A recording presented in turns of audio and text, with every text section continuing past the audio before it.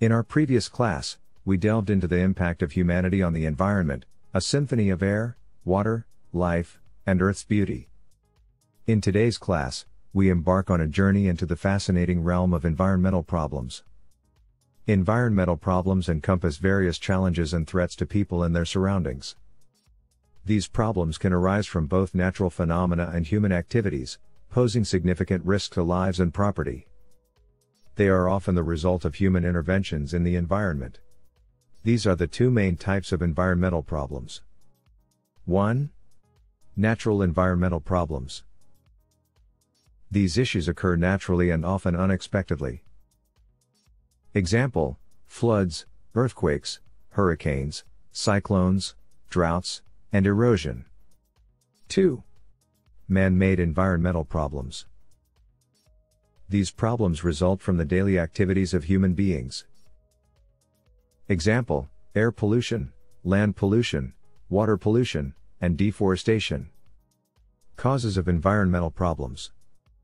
These causes can be categorized as either natural or man-made. Natural causes. I. Erosion, the washing away of the top layers of soil by flowing water. 2. Earthquake, sudden violent breaks in the Earth's surface due to physical displacement of materials in the Earth's crust. 3. Flooding, occurs during heavy rainfall or when rivers overflow their banks. 4. Drought, prolonged periods of dry weather with little to no rainfall. Hurricanes and cyclones, violent winds that can cause destruction to lives and property. Man-made causes. I. Air pollution, the release of unwanted or hazardous substances, such as smoke and vehicle emissions, into the atmosphere. 2. Land pollution, contamination of the land, often caused by toxic substances or oil spills. 3. Water pollution, introduction of pollutants, like chemicals, into rivers, seas, etc., leading to harm to marine life and making water sources toxic. 4.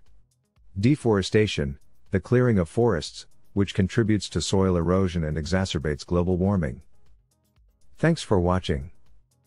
See you in the next video.